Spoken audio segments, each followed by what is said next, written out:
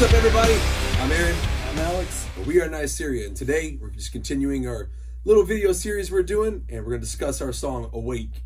"Awake's" like a very important piece, kind of in our relationship. In 2015, we had a record offer, which, to make it a short story, we declined it. It wasn't what we were looking for, and when we came back, it was disheartening, as anybody would think, because when you get a call and you're like, "Hey, we'd like to sign you guys," you're like, "Yes, we made it." And so we came back and we took a little bit of a hiatus for about a year. It was about a year. About a year and a half or so. In that time, you moved. Yeah, I moved to Idaho for, I think it was there, not even a year. I think I was there for 8 months. It wasn't too long. Did we talk much? We didn't talk. We didn't much. talk. We kind of didn't talk at all. We needed the break. We needed a break. We'll be honest. Split, little time apart. As good looking as he is, yeah, I was over it for a little while. You know what I mean? It was done. And like, now we're back together. Yeah, we're just mad for each other.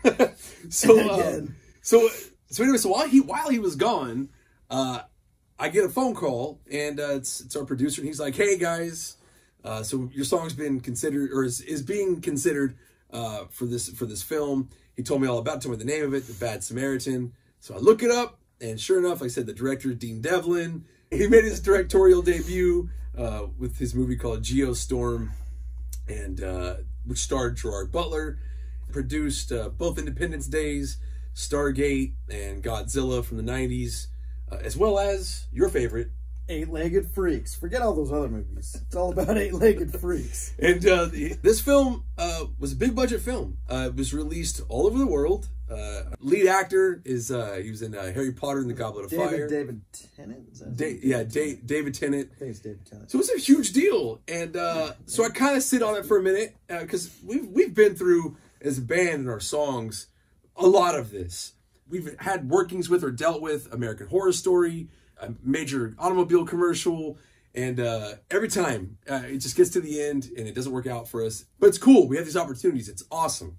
And cool. So this one gets to the point where it's contract time. So when you were up in Idaho, you got a phone call. I did. I got a phone call from our producer early in the morning. It was like 10 in the morning. I just woke up. I was like, why am I up this early? This is insane, but I did it. Don't judge us. Yeah. All right, don't judge us. We're up very late. We are. If you're a musician, you're a tweaker. Your brain never stops. It's hard to sleep. Yeah, you're the most creative at like 2, 3 in the morning. Yeah, that's true. Me. Yeah, just wait till you hear about us in our underwear at 2 in the morning. Anyway, continue. Yeah, that'll be on one of these things. So he calls me up and says it's a done deal. We're in the film. We're going to be in the trailer. Needs the contracts within a half hour. So I call everyone. We sign everything, get all the information to them. And we're super excited, Aaron. And I start talking again a ton. I move back. Yeah, we start working this new album. Yeah, we start writing, as I'm in Idaho, we start writing a new track, which will be on this new record coming out. And so that was cool. We started writing again, so Awake, is done. Yeah, while we're waiting for this deal to happen, we got like studio plans. Like, dude, let's like repaint this place. Get some money finally. Yeah. I moved back because we kind of, I wanted to be back with everyone while we're going through all this stuff. And who knows what's going to happen.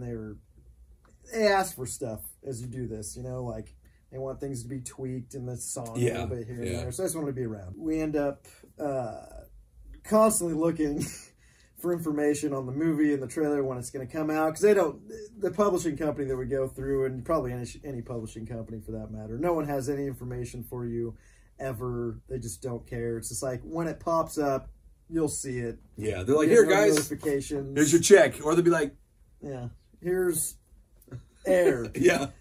So we thought this one was a done deal because we signed contracts and everything, and it just doesn't matter in the industry. You can sign, it doesn't matter. You just, once you see it with your own eyes, it's in the film. Then it's good. That's when you can believe it. That's when you know. Believe it.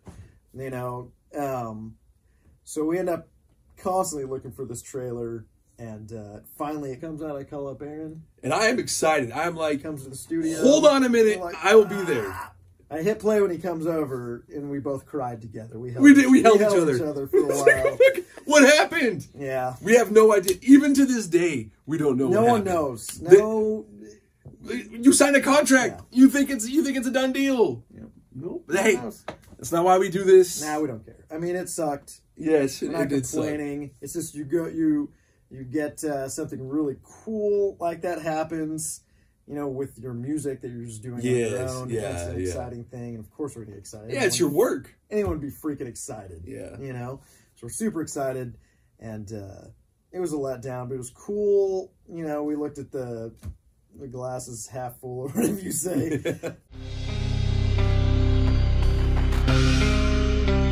It did get us back together. So we did write an album, and we're super excited. We learned a ton, built our own studio, did so much stuff. Maybe we'll talk about later in the future video. And because we're trying to keep these kind of short, and I don't know if you guys like these kind of stories, if you want us to talk about more about personal things, like, or more about the songs themselves or studio stuff. We don't know. Which I'm going to do in a minute. I'm going to talk about lyrics. Yeah, lyrics, that stuff's always cool. I know you guys love my lyrics. Lyrics are fun. They make me fall asleep, but they're cool. So if there's anything you guys like us to talk about or show you, we can do more of that stuff. Drop it. Yeah, we're just starting this series. Comment, like, subscribe, all that nonsense. Tell your friends. We just thought we'd start sharing more with you guys on our page, because we just don't do anything. 11 songs. We're doing 11 songs. Yeah, we got one we had just written like a week or two ago. We've been I still haven't named it. I wrote the lyrics are done, but I haven't decided what I want to.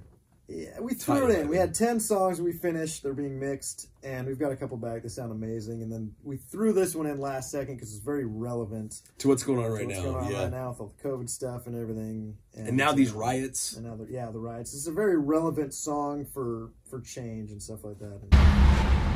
Why can't you stay?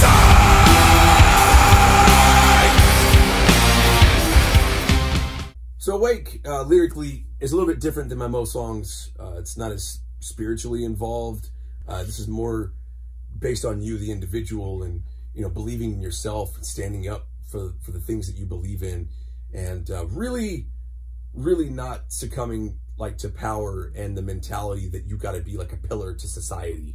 You know, you have a job, and it's what you're supposed to do. You know, and this is what you do because it's what we do. You know, you hear like there's some people out there that have that mentality, you know, and that's definitely not the way I've ever been, you know, and I hate seeing it in people, you know, conformity. So Awake is similar to that in the way that it's a conversation between awakened you and like a dictator. And I have that, so like when I'm writing the song, I have that type of like imagery in my mind. So there's like a dictator, there's you, and then there's like the mob of people behind you, all these meek sheep or people that are too afraid to speak up. And you're there like at this, we'll say procession or something, or let's pretend you're there, just make it, you know, you're worshiping this person, right? And so that's how the song starts, with how do I start? Where do I begin? You know, and you're sitting there and you're looking at this and you're thinking about all these things, you know, and you're saying, we've never done anything. And we're just waiting patiently. And then the dictator stands up and he points at you because you're the one that's starting this belief, or your awakening. And he is afraid of what happens if the rest of you awaken. And he says he has no name because he has to destroy you, right? That's the only way to get rid of that type of thinking. And he says, you know, and then the sheep in the song repeat back to him after he says he has no name. They repeat back, we aren't anything. And then he goes on to say, and he can't complain when I give him everything, you know, because he thinks they're responsible for everything that you have. So then the song in the chorus gets to the part like where you kind of like awaken. You says like, you know, what do I see? Another man, he's like me. So you have someone else who all of a sudden is waking up to this mentality, you know, because they see the courage and the truth in you and that type of thinking. So now you're talking like to the dictator, you know, and you're like, you know, I'm not another mime in your lost cause. I won't be one of your pawns or subjects. You know, and you tell everyone else, you know, so raise a fist up high and stand up for what's right. And you turn and you're telling him now, the dictator, you know, that I am the king. Without us, you have nothing. So fuck what you think. We're not on our knees worshiping a fucking wannabe. Anyway, so that's what I wrote the song about. I hope you enjoyed it. I hope you enjoy the track. That's cool. Cool. You gonna say roll the tape? Roll the tape. Hey, one of these days we'll get a tramp stamp on my back, and I'll just walk up and it'll say roll the tape.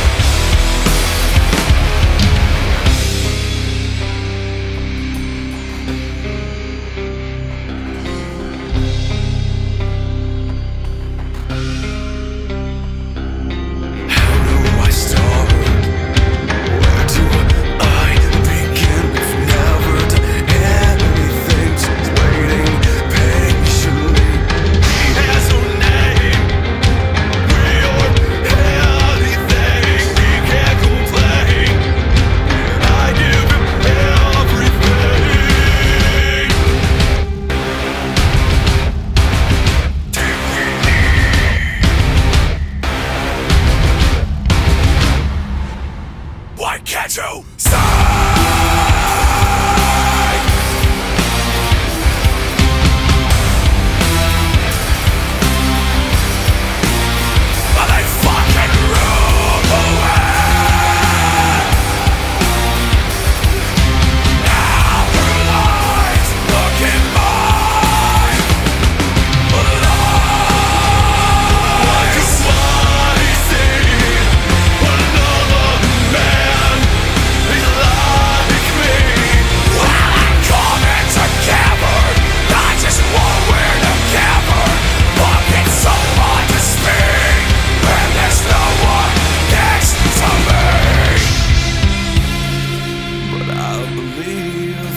someone different.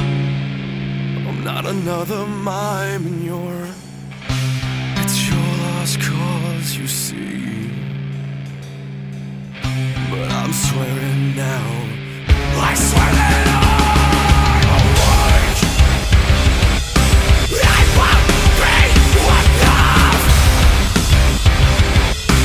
Your words were some sex.